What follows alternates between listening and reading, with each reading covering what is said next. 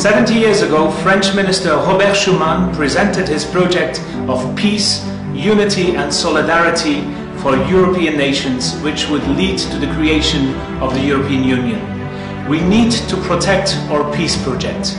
We need to continue to overcome our differences. This message should inspire us all in all our actions today and tomorrow.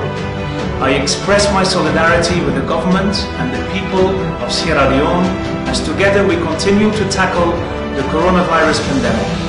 The EU is sparing no efforts to make sure all possible resources are mobilized to respond to this crisis.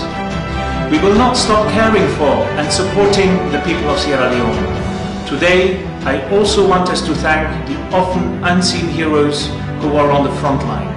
They are the medical teams and healthcare workers of Sierra Leone. So many of us care passionately about our country. We must act for the greater good of Sierra Leone. This is no time to divide. Lives are at stake. This is a time to act responsibly together. We should be able to feel we can lean on each other, regardless of borders, nationality, religion and language.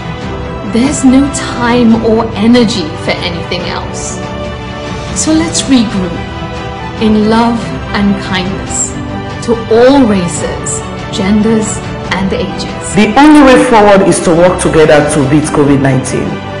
Let us show that we collectively care about our country and let us protect the most vulnerable in these dangerous times. I'm using this opportunity to say thank you to all health workers in Sierra Leone. You are indeed making incredible contributions and sacrifices to respond at this critical time of need. Hospital and they will need help. Health center and they will need equipment. So whoever able to donate something and they will also contribute to the fight greatly.